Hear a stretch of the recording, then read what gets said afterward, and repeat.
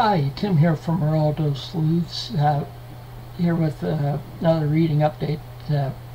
It's a little past due, I think, but I'm also going to be announcing the books that were chosen for next month's read-alongs at the end of the video. But first of all, let me start showing the books for this month's read-along.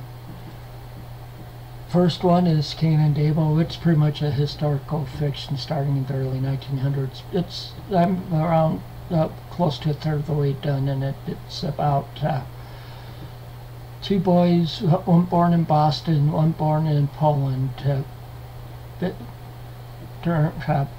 In 1908, they were born on the same day, and it's just following them along.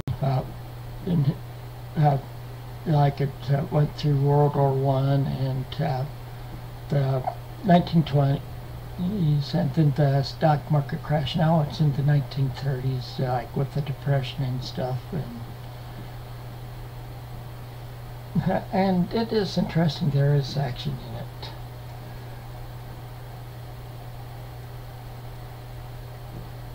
Okay, the next one is Fear by Jeff Abbott. It's about a pharmaceutical company or not even a pharmaceutical company, a company that's developed a drug to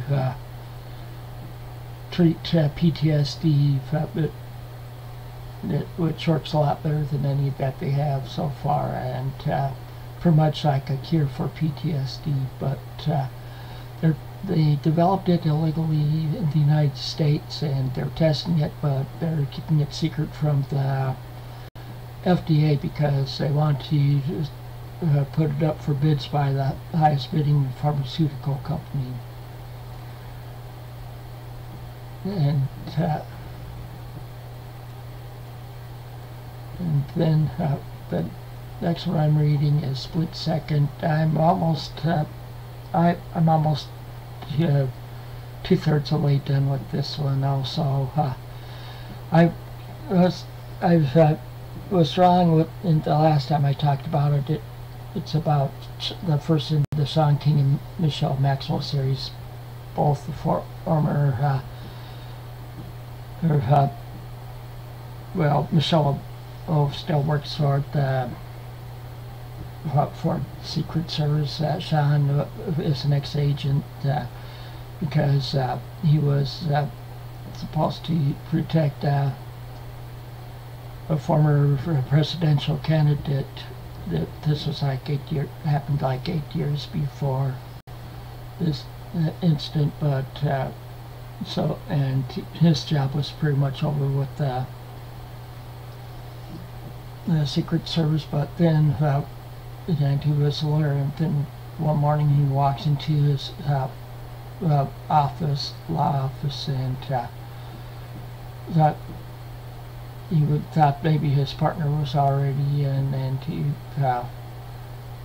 tried opening the door. It was hard, but then when he got it open, discovered the dead body of somebody that worked for them, that was in the witness protection program, and everything's pointing to him as a person that murdered him. So he's trying to solve that. At the same time, Michelle Maxwell, this Secret Service agent, she was protecting a presidential candidate, a current one, that's been kidnapped. So she comes to Sean Maxwell to help her find him, and it looks like their crimes might be related. Well, I don't want to do any more. I don't want to spoil it for anybody, that one. And then the last one I'm reading is Flight of the Old Dog by Dale Brown. It's about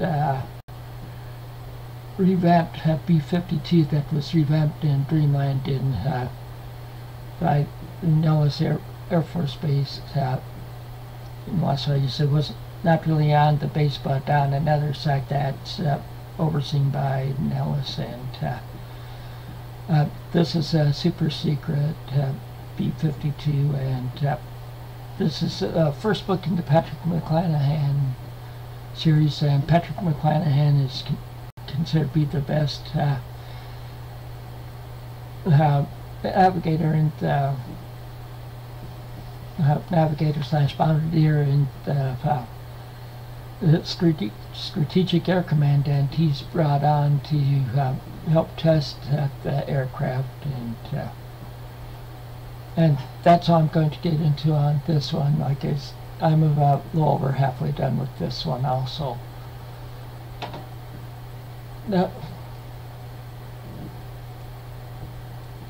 Now for the books that have been selected for July by members. There were only 2 members that voted on it. I gave them people a week to vote on it, and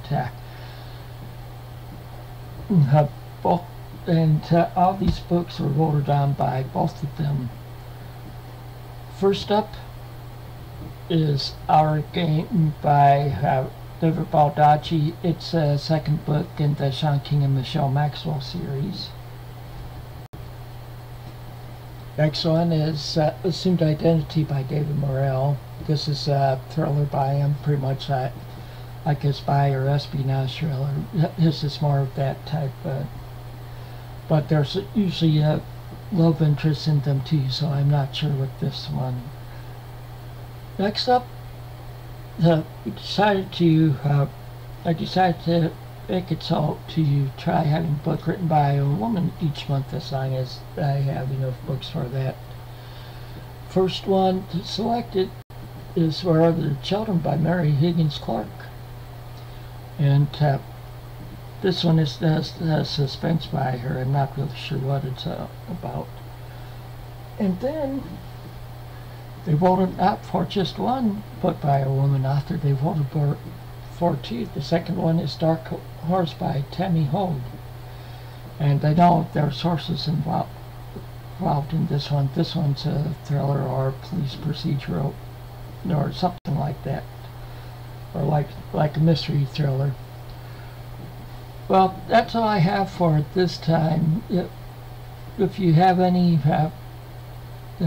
thoughts or questions, just post them down below. I'll leave a link to my